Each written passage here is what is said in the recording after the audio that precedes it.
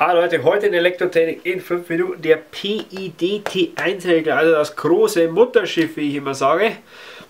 Und wie platziert man jetzt hier unser Z1 und unser Z2?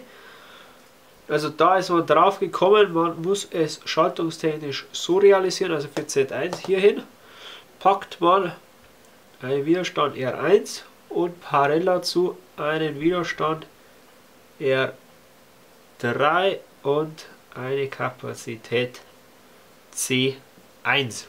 Und für unser Z2, also hier, packt man einen R2 und in der Reihe dazu ein C2. Jo.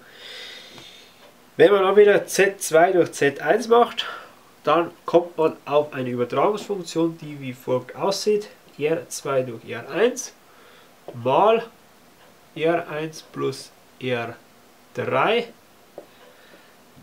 C1S plus 1 durch R3 C1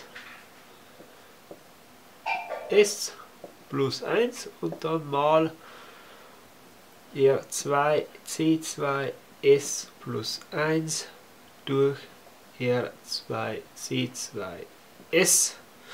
Ja, und das soll äquivalent sein zu dieser PID T1 Regler Übertragungsfunktion, die wir alle kennen.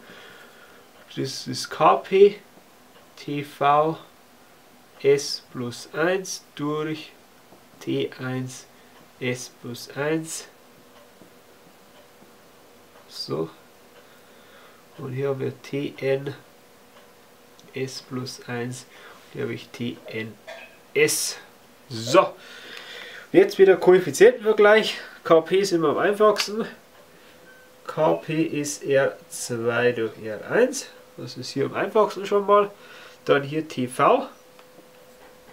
TV ist R1 plus R3 mal C1. Also das hier. TN ist R2 C2. R2 C2 brauche ich nur einmal ausrechnen, weil dieses TN hier das gleiche ist, hier R2 C2, und dann komme ich hier auf mein T1, was R3 mal C1 ist. Ja, und da muss ich ein bisschen rumrechnen, wie ich meine Werte am besten setze.